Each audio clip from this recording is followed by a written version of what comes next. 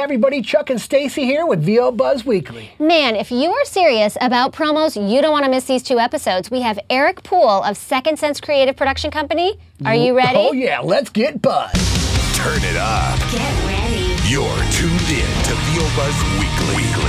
And now, prepare to get seriously buzzed with your hosts, Chuck Duran and Stacey J. Aswad. Okay, everybody, our guest is the co-founder and managing partner of Second Sense Creative Production Company here in Los Angeles. He also happens to have won more than 40 Clio and Promax awards and is a published author. It's all in a day's work, people. We are so excited to get buzzed with a totally awesome Eric Poole. Hey, welcome. Hey Chuck, hi Stacey. That deserves a standing thank you. ovation. Should I stand? No, I won't stand.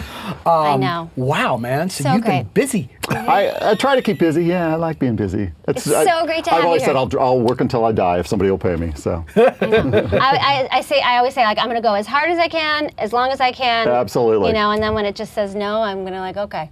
So Yeah. cool, man. So great. Well, I mean, thank you for, making a little time for us to come and I'm happy share. to be here. I Happy mean, to be here. Gosh, I remember the last time that we saw you, it was at Joe Cipriano's. His promo And, extravaganza. he had his promo The master inaugural promo class, extravaganza. and you were there teaching or Yeah. just directing, and we saw you in action. Yeah, it was which is cool. amazing. Because man, as soon as we saw you, I told Stacey, "Wow, this guy's like way Joe, up there." Joe's like, pro. Yeah, I know. We're like, we need Eric for the show. You so. know, it's funny too because I hadn't done it in years and years. Because when I was at Fox, I just did not have time. Yeah. But as soon as I did it again, I was like, oh my God, I miss this. I love it. You know, Yeah. it's just so great to be with And you working could tell, actors. you could tell that A, you love Yeah. it, and A, you really, really know what you're doing, know how to capture Oh, thanks. the essence of that read. Yeah, and your direction was so succinct. I mean, it just turned it where I needed to go. So Well, it was so cool to watch and that's that. one of the funny things about radio is just that when people are doing on-air spots, you've got the benefit of picture, and so it's easier to let an okay read slide. You can't do that in radio because that's all it that's all it is. Yeah. Yep, So absolutely, it's got to really sing. So I'm kind of that's used to awesome. trying to work with them. Yeah, we're That's definitely what I going to need. talk a little bit more about that, but let's go a little back and talk about your company, Second Sense Creative, which I love the name, Second thanks. Sense Creative. Thanks. What happens there? What goes on there on a daily basis? What do you guys do? We do a lot of promo stuff. We do a lot of stuff for Fox and networks like that. We also do advertising for both with agencies and then direct with clients, which are 2 completely different sort of ball games, But it's just a lot of commercial work and a lot of promo work, and we have a great time. There's, you're writing, casting, doing sessions, producing. And producing. Yeah, So yeah. you're actually recording as well, right? Yeah. And Yeah. then posting and doing all that as well? Absolutely. Soup to Fantastic, nuts. man. Yeah, I love How that. many people are doing? Is there a small team or is there a large team? Yeah, it's just 3 of us. That's it? Yeah, that's it. Wow, you guys are pumping all that stuff out? Yeah. But they're No so wonder he doesn't talented. have We time do, to we do have sleep. a couple of freelancers Yeah, as well, yeah, of but course. But their 3 on talent is stuff. so massive that they're like 6 people in one. They're like Exactly. Amazon. So, Yeah. Squared, yeah. well, what are some of the things you love about your work, and what are some of the challenges about it? I love almost everything about it.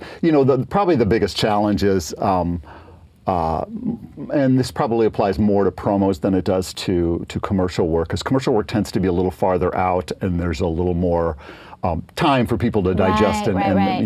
in promos it tends to be very quick turnaround, and so a lot of times that'll mean hair on fire. Oh, the schedule just changed. Now it's this show following this show. We've got to redo stuff. Right, yeah. There's some of that goes on in promo, and that's just it's par for the course. Right. Keeps it exciting. It does. No day is ever the same. Yeah. Hey, yeah, can for we real. discuss, because you kind of like talking about this a little bit, but the difference between maybe a TV promo read and a radio promo read? Yep. TV promo reads, I don't mean to dismiss them in any way because it's its own art form and all that. Yeah. It's just, generally speaking, a little less emphasis is placed on the read because you've got the benefit of the picture. Exactly. In radio, every word matters, because that's the whole, that and music are pretty much all you've got. Right. So we really focus, for starters, we record the VO independently. We don't put people into a track. I'm not a fan of that at all because, and a lot of on-air spots are done that way because the spot's already been cut, and so they just need to insert the VO into it. But in radio, I like to record the VO first and then build the spot around the announcer so that we can let them breathe where they need to. We can. They're not trying to, because I don't feel like you're always getting the best read possible when someone's trying to fit into timings. Right. It's like 2.3 seconds. Exactly. Exactly. And the top people can do that almost to a T. But nonetheless, I still feel like you get a better read if you just let people read as naturally as they would, and then work it. Because, there's a million miracles you can do these days with compression and expansion and all these kind of the old tools. slide. Yes. We're going to slide. So are the radio reads a little bit more kind of like captivating, like they need to really have a little bit more color? A little more oomph. Yeah. More oomph? Yeah. And the oomph can be different things depending on the product and what you're promoting, But I think they definitely have to have that. So going in, for example, if it's a drama type show and you're directing that talent, you're going for that drama read, right? It's not just More like, in whatever your comes out, we'll turn it into a drama. No, exactly. It has to be the right read. Exactly. And then when you're comfortable with that naked voice and have it be like, ooh, wow, I feel that without anything, then you create stuff around that? Absolutely. Wow, that's really cool. And, and that brings up something, which is just, you have to be an actor. Of course. In this business. There are people who have great voices who think that, I've got a great voice, I'm going to make $1 million as a voiceover person. It's quick, easy money voiceover. Didn't you know that? Yeah. I've known a couple of people who were fairly, and I'm certainly not going to name names, but who were fairly successful voiceover people. Name at least one. No, I'm just kidding. Who read every freaking line the same way. Yeah. And you're like, you really don't understand how to interpret copy. Absolutely. Telling and that's the story. Exactly. Now, it's so key. Here's something quick, because you're right, acting is so important in all genres of voiceover. But what do you feel is the difference between, like, for example, on a commercial, when they want, a real actor, it's for you to be natural and conversational and really sound like you're not acting, right?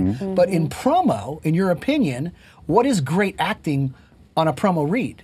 Well, it depends on what you're promoting, what the show is and stuff. Yeah. I heard Tom Pinto say on one of yours, and I really loved this comment, which was, because so often agents will say it's a conversational read. Yeah. Conversational and what? And qualifying the conversational. Exactly, because there's so many variations of that sort of thing. And conversational really just means you're talking to the viewer, the listener, like they're like you're sitting in a room with them. But you still have to tell a story. You still have to describe. You still have to make them feel something. Hence where the acting comes in. Yeah, exactly. Yeah. When you guys are producing a spot, say for Hell's Kitchen on Fox, which you guys do, right? And do you always use or typically use maybe the same announcer that they use for the TV stuff on the radio stuff?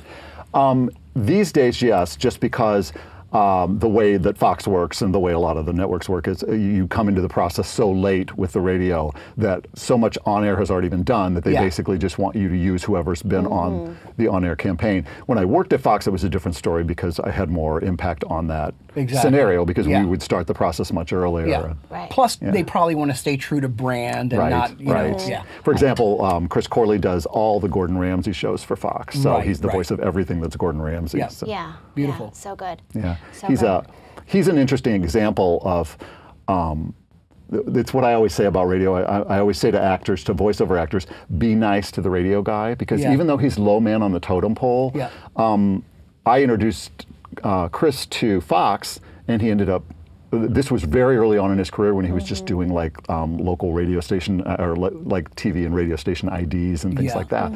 And his agent pushed him, and I gave him a shot, and they liked him so much that they started using him in all kinds of shows on Fox, and then that just ballooned from there. Yeah. And now he's a top guy, and he is, man. And you're responsible. Well, my goodness I'm gracious. sure I'm not the only one, but it was it was definitely helpful to him, and I'm glad it was because he's fantastic at what he does, and and a really nice guy. And, but it's a great reminder. I mean, kindness and just human decency. That's what I was going to say. Is huge. I mean, I've been places where the receptionist has turned into a booth director, has turned into a casting director. Oh my God, yeah. You just can't. It's just, but we're people. Like you should. I don't care who you are. If you're the messenger, you should treat people beautifully. Why not? That's so right. I have a friend who's a TV casting director who started out as a lowly, assistant in a casting company, and he now casts a whole bunch of big shows. And he remembers those people who were horrible to him when he was, you know. Yeah. Yeah. Hey, I have a question for you, and maybe you can't answer this because you might get in trouble.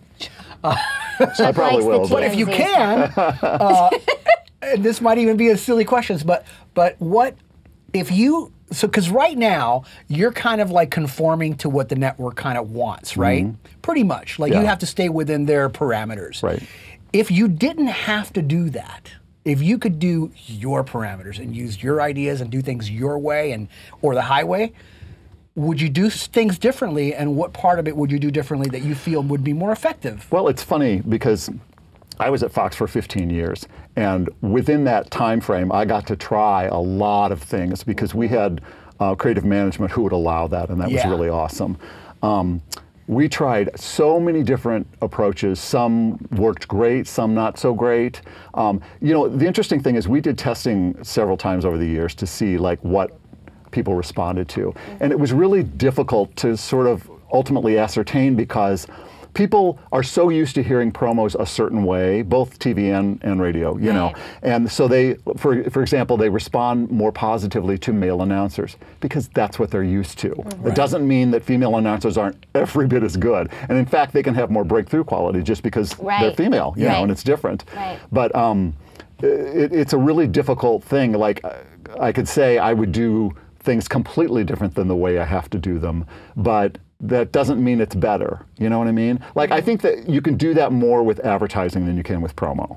You know what I mean? You can be more out of the box with advertising spots because people are accustomed to that more. With promos, there is a sort of standard formula. Now, within that, you can vary it up. You can use a female announcer. You can do a conversational thing as opposed to the, you know, the voiceover soundbite kind of thing. There are small variations you can do within that do change it up enough to make it interesting.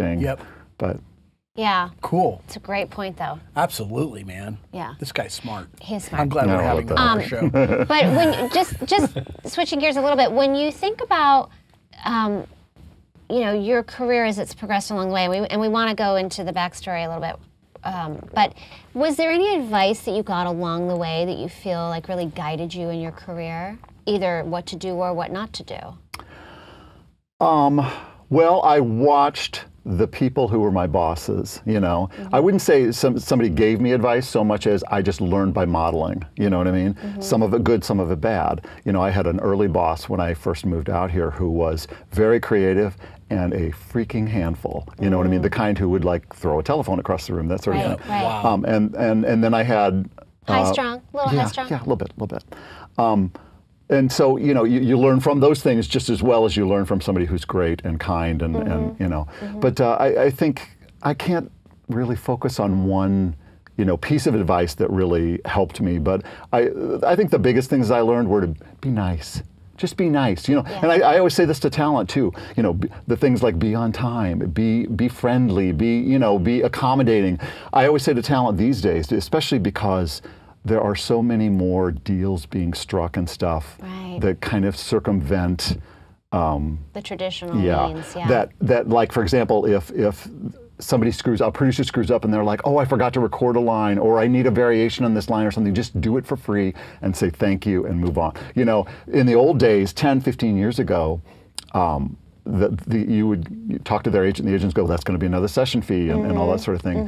And that stuff doesn't go down so well now. You know what I mean? So just a little bit of flexibility on the talent's part helps tremendously. Yeah. It's remembered, I'm sure. Yeah, it is. It really is. Yeah. So obviously, when you're doing commercial, many times you have talent coming in. Promo and with the quick turnaround, most of the time is done from wherever everyone is. Yes. Do you have, you know, because obviously there's ISDN, Source Connect, IPDTL. Do you have any feelings or beliefs about the different platforms and what's working, what's not? What should they have, or maybe not necessary? Well, I think ISDN is still very much a standard, at least with networks and stuff, but it's very, very difficult to get now. You know, a friend of mine was opening a studio, and he said, I spent so many hours on the phone with AT&T trying to just find somebody who knew about the product and could help me and stuff, because they don't want to deal with it anymore. Well, and it's the cost now is going crazy in some parts of the country. Because they need a DSL line, right? Or something like that. Like, DSL? Yeah, exactly. Who is that? Yeah. So, Source Connect is a big one. The issue there, of course, is you need really good, solid bandwidth and stuff, Right. because You can if there's drop little out. hiccups and stuff, you can have dropout Yeah. and stuff. I wouldn't say that there's any one that you need to have. There's a lot of phone patching that's done too, you know, and where I'm just on the phone, they're recording it on their end, and then they just post it for us. So, are you noticing any difference if someone's using IPDTL? Do you have any feeling of like, can you go, oh, I can tell, or I can't tell? to be honest, not really. Yeah. Not really. Yeah, it's pretty solid. Yeah, yeah. I don't have a problem with either one of those. We're happy to use whatever talent has. Yeah. And those ones, the digital ones, are really much more economical. So Right. Yeah. You know. Yeah. So basically, you're not like, oh, if you don't have ISDN, forget Yeah. about it. We can't work together. Yeah. No, not at all.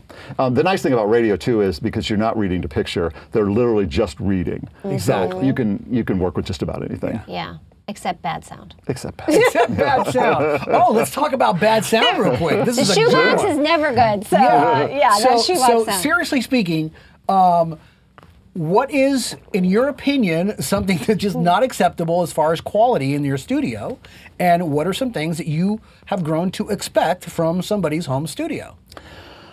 I don't think I've ever gotten no, I take that back. I just had an example where somebody sent me partial takes. I didn't get the whole session. I don't think I've ever had a sound problem from somebody's home studio.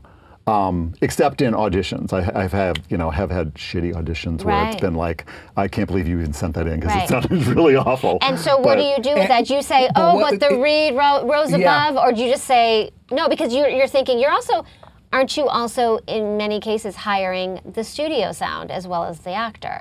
Yeah, So- a lot of times with auditions, I'll cut them some slack because it may have been somebody recording on their iPhone, Right. on the go. They couldn't get home to do it or whatever. Because so much of that is done remotely and Yeah. in Absolutely. people's free time, sort of. That I cut them some slack with that as long as it's good enough to show a client if I need to. But like I said, I don't think I've ever had an issue with a session coming from their end being bad. With an actual session, Yeah.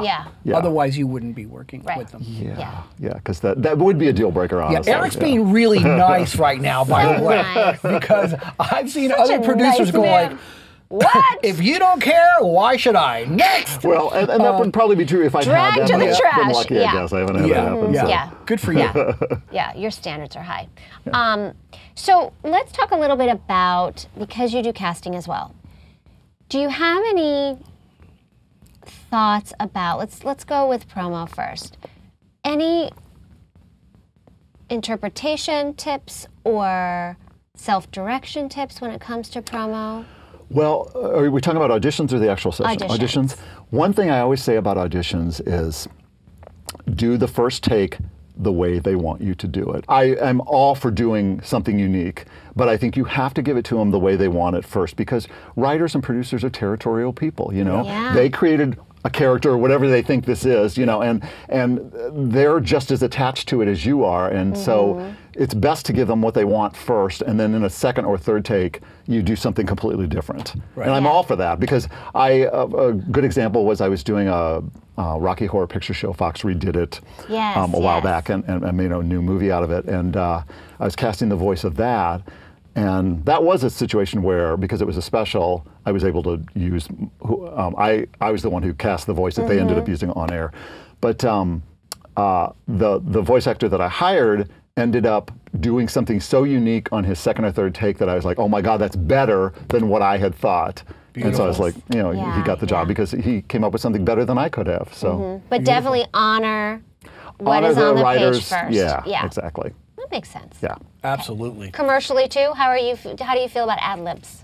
I love ad libs personally. loving Well, mostly it. because I do a lot of comedy stuff. Yes. So I love ad libs because, in fact, I have hired, I can't tell you how many people over the years just because they threw in some really funny bits, and I'm like, well, you should be, I'm going to use that, so you should be rewarded. Because, Good for you. Look at you with your integrity. well, I'm they gonna have to take be your ad good lib. too, but. Absolutely. That's awesome. That's Man, great. you are just such a wealth of information. He Thank is. you. Sure. How did you find your way from St. Louis, right, to Hollywood? Well, I came out with a friend because we wanted to write sitcoms. We had written a spec script for the Golden Girls, and this is the really long version of this story. And we got it to Christopher Lloyd, who's one of the creators of Modern Family. He was on Golden Girls at the time, and he was kind enough to read the script and check all the jokes he liked and write encouraging comments. And we're like, Hollywood's calling. They're ready for us. So we moved out, and it's a long and lurid story. I won't bore you with it all. But anyway, I was working for a radio commercial production company out here. They were sort of the kings of radio commercials. So I just sort of fell into that end of the business. I'd been working in an ad agency prior to that, and so I didn't ever intend to just end up in radio, but it just sort of worked out that way. You know how those things go. And then that commercial production company kind of hit the skids because one of the owners was a nutbag, and they're not around anymore, so I can say that. I love it. But anyway. And so then I was self-employed for a bit, and then I went to Fox. Yeah. So. And so you were the VP of Radio Promotion and Marketing at Fox for 15 years, right? Nice. Is that a gig? It was a good run. It was a good run. It was like 5, different marketing heads. Is that a gig that you had to audition for? That you kind of like sought out? I did. A friend of mine brought me in to do like the May sweeps to like. With her to write and produce all the stuff for the May sweep. They just liked me, and so they called me after that and said, "Would you like to come in and run our radio department?" I was like, "No, not really."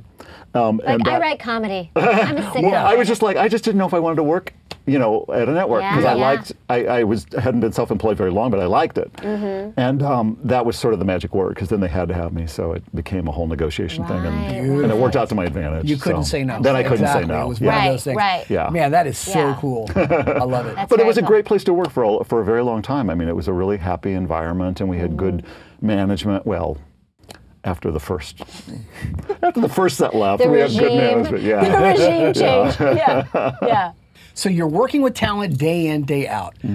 Any do's and don'ts regarding to auditions that you could share for talent? Sure. One is what I was talking about before, which is always do it the way they want first, and then do something different. And don't be afraid to go balls out, completely wacko on your extra reads, because I'm very much a fan of somebody trying something new and different, because you never know when you're going to discover something that's better than what you thought of, Another one is get your reads in on time, because, and it's not the agent's fault, but from time to time I'll get just like stray extra reads and stuff, and a lot of times the decision's been made by that point, and I feel bad for those people because they were doing their best to get it in, but try to get it in whenever the deadline is. Let me think, is there anything else I would say about auditions?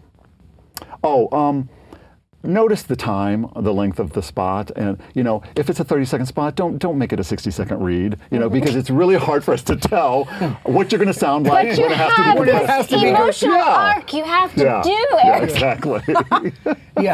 You'd be amazed. Your Academy Award winning. Yeah, exactly. If it's, let's say, a 15-second promo. Would you want the read to actually come in at 15 seconds, or would it be better to have it even a little short, like 10 seconds? I don't care so much about that. It doesn't have to be right on time or anything, but just be conscious of it and don't turn a 15 into a 30 or that sort of thing. But is under better than over? I don't think that matters either. Okay. Mostly because we'll compress it a little if we need to or whatever. I'd almost rather it be, probably if I was going to air, I'd say a little over than under, just because, like I said, we can always compress it, and that generally won't take as much flavor out of it as it will if the actor's reading faster. Unless they're one of the really experienced people who can shave 0.3 of a second off and know exactly what they're doing with that. Well, that's part 1 with the super cool Eric Poole. We'll be back next week with part 2. Yes, we will. And don't forget to subscribe to our YouTube channel and keep up with us on Facebook, Twitter, and Instagram. We love you guys. Thank you so much for watching. And just remember, you always have time for a little buzz. Come on, come on, come on and get buzzed with us. VO Buzz Weekly is sponsored by Chuck Duran's Demos That Rock. The voiceover demo producer to the stars is now available to you. Visit demosthatrock.com and take your voiceover career to the next level. See you next time, and remember, you always have time for a little buzz.